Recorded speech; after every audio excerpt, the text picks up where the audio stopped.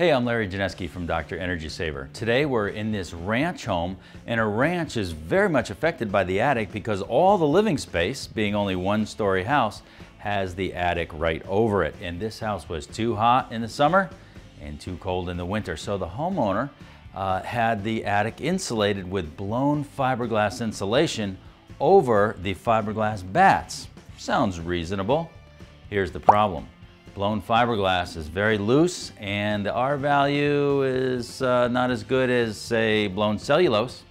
And with a thermal imaging camera, we can see that in the summertime, this ceiling was still 95 degrees on a summer afternoon when the roof heats up from the sun, and the roof might get to 140 or 150 degrees. The roof shingles, that heat radiates down into the attic, and then that insulation wasn't stopping that heat flow down to heat these drywall ceilings, which then radiate their heat down into the living space, making everybody uncomfortable, making the air conditioning run a lot longer, and raising our electric bill. So if the blown fiberglass doesn't stop heat flow from the roof downward, well, how about the wintertime? We know that we're losing heat from the living space upward through that blown fiberglass. So even though there's a whole lot of blown fiberglass up there, the homeowner wanted to do something to augment this situation, to help out.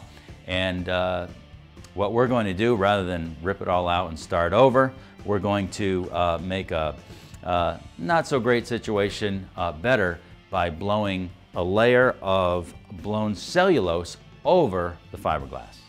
One of the things a ridge vent does for us is let out humidity before it condenses into condensation and rots the roof. But another thing that a ridge vent does for us is, in conjunction with soffit ventilation, is it lets out excess heat from the radiant heat from the hot shingles radiating down into the attic. Now, ridge vents over the years can really get clogged, and we may have a material like this, which is a matrix of nylon fibers that allows air to flow through the edge of it. But these ridge vents over time can get clogged with dust from the air escaping out of the attic, entering and then escaping. It has pollen and dust in it, and it can clog this matrix of airspace. You can also get insects and bees and so forth clogging your ridge vent. So one of the things we're doing to help cool this attic in the summertime is replacing the ridge vent so it's nice and clean and fresh and open and allows better airflow.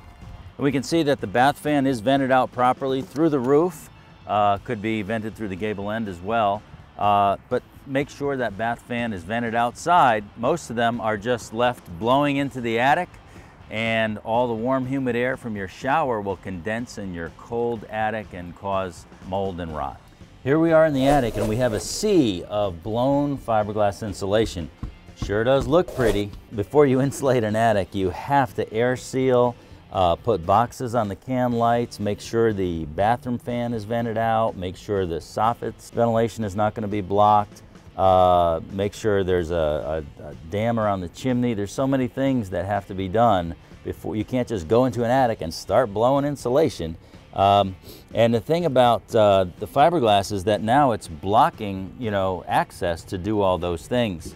But this is blown fiberglass, and you get some benefit, but as you can see, it's very fluffy. And if I push this down, you can see, a big crater opens up in the fiberglass. Insulation is supposed to capture air. I mean, that's how it works, but there's such a thing as being really too airy and too fluffy. And we have soffit vents, we have ridge vents, and the air that's circulating through the attic to vent the attic can penetrate this insulation. I mean, you can see how the just light comes through it. It's so light, and it's just not giving us quite as much R value as cellulose would. So we're going to cap this off with 3 or 4 inches of blown cellulose, and cellulose is denser, and it'll put a bit more of an airtight cap. I don't want to say airtight, but air resistant cap on top of the fiberglass, so that the air that we have ventilating this attic doesn't wind wash the insulation as much. And we're going to help to recover some of the promised R value from the fiberglass and add R value from the cellulose. Well, we've accomplished our customers' goals of keeping the ceiling and the living space cooler in the summer and keeping the house warmer in the winter with this cellulose insulation that's much denser than blown fiberglass. We've added ventilation to let the excess heat out. If you have a house that you'd like to make more comfortable in the wintertime and cooler in the summertime and save money on your fuel and electric bills, call Dr. Energy Saver. We'd love to help you. And remember, the work we do pays for itself.